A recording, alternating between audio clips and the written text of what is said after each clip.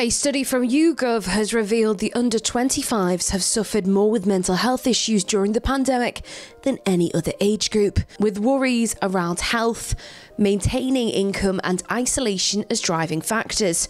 Now, with the UK facing a second wave, there's concerns of a deeper mental health crisis at hand. I think one of the big difficulties in relation to trying to get your head around what's happening is the fact there have been so many changes.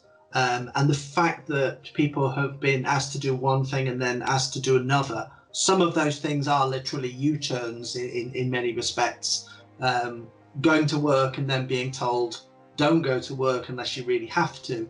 Those sorts of things are difficult for people. To some extent, it's easier to stick with one thing, no matter how hard it is, than it is to go in and out of something being tricky and then to something easier, then back to something difficult. I think if people can reflect on the fact that they've already been through a fairly tough lockdown, they can probably then say, okay, I've got the resources, I've got the skills, I can make some plans. I know what it was like before.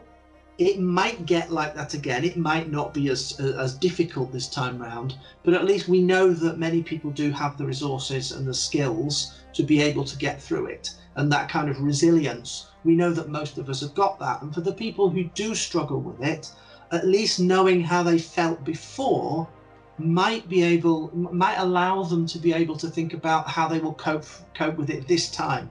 So sometimes for some people, it's not saying I did it once and I can do it again. For others, it might be I struggled, but I'm from that struggle, and now I know where to seek help if it's difficult for me. So I think we may be better off than the first time around, but it isn't going to be easy.